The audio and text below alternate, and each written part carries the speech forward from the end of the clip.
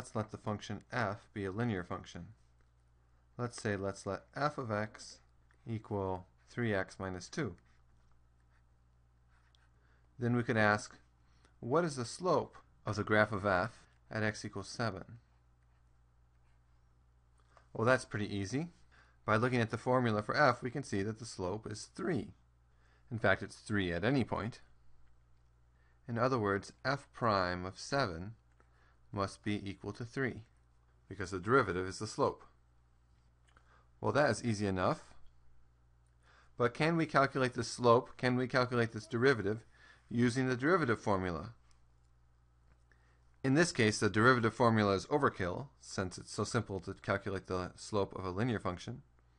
But it will give us some insight into how to use the formula by trying to use it for this simple case. The derivative formula is the formula for the slope of the tangent line as a limit of secant lines. So first, let's calculate the slope of a secant line using the values x naught and x naught plus delta x.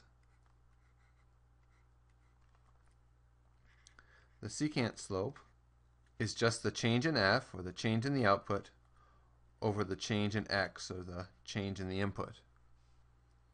In this case, it's f of x naught plus delta x minus f of x naught over delta x. So here we're going to use x naught equals 7, and let's make delta x be something small, let's say 0.1. So in this case, the secant slope is f of 7 plus 0.1 minus f of 7 over 0.1. Okay, this is just f of 7.1 minus f of 7 over 0.1. F of 7.1 is 19.3, f of 7 is 19, so the derivative of the secant line is 0.3 over 0.1, or just 3. That's not surprising. We knew the slope of the line is 3, and of course its secant line is the same thing, and so its slope must be 3. In fact, we didn't need to put in x naught equals 7 and delta x equals 0.1 to get 3. This should work in general. So if we take the general formula and plug in our expression for f, we should get 0.3. So f of x naught plus delta x is 3 times x naught plus delta x minus 2. And then we need to subtract off f of x naught. So minus 3 of x naught minus 2 divided by delta x. Okay, so this is the slope of a generic secant line from the point x naught to the point x naught plus delta x. Well, most of the terms cancel, and we get that the slope is 3 times delta x over delta x, which is equal to 3. So the conclusion is the slope of any secant line is 3. Again, that's not surprising. We knew that ahead of time. But the point is that this formula gives us this 3 like it should. Okay, so the slope of any secant line is 3, but we need the slope of the tangent line, because that's the derivative. How do you go from the slope of the secant to the slope of the tangent? You need to let delta x go to 0. So we have to let delta x be smaller and smaller, and see what value we get for the secant slope as delta x gets closer and closer to 0. So the tangent slope is equal to the limit as delta x goes to 0 of the secant slope, which we could write as delta f over delta x, change in output over change in input, which is the limit as delta x goes to 0 of our secant slope formula. Okay, this is pretty easy. We know what this is. It's just 3. So the tangent slope is the limit as delta x goes to 0 of the secant slope 3. Alright, so what is the limit of the number 3 as delta x goes to 0? Well, as delta x gets smaller and smaller, nothing happens to the number 3. It's always just 3. So this limit is just equal to the number 3. Because it's pretty obvious that as delta x goes to 0, this number 3 is going to be very close to the number 3. It's kind of a silly use of a limit here. Since the secant never changes, it's the same thing as the tangent. When we have nonlinear functions, this gets a little more interesting.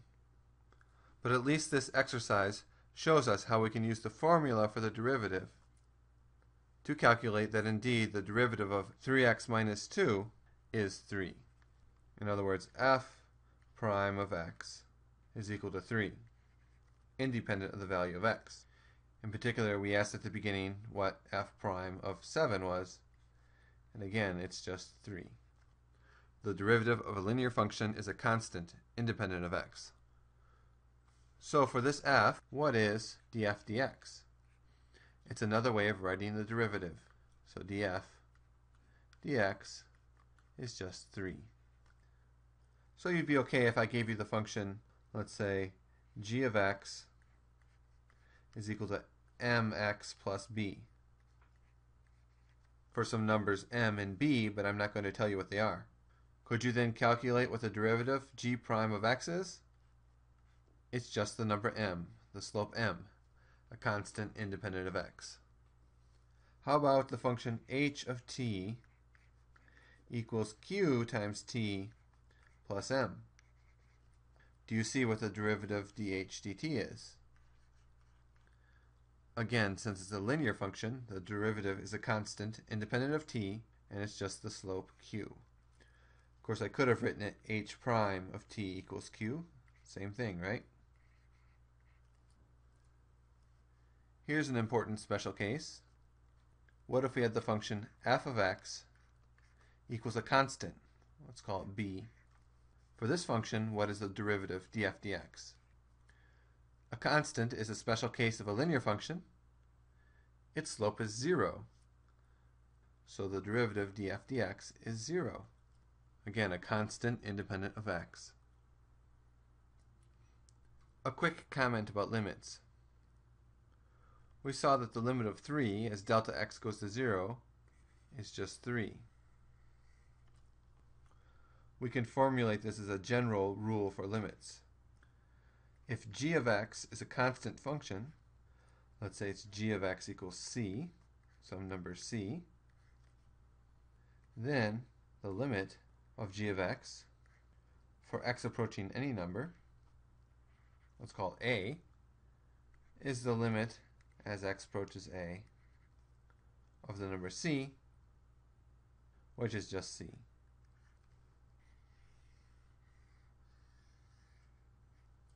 We could think of it this way.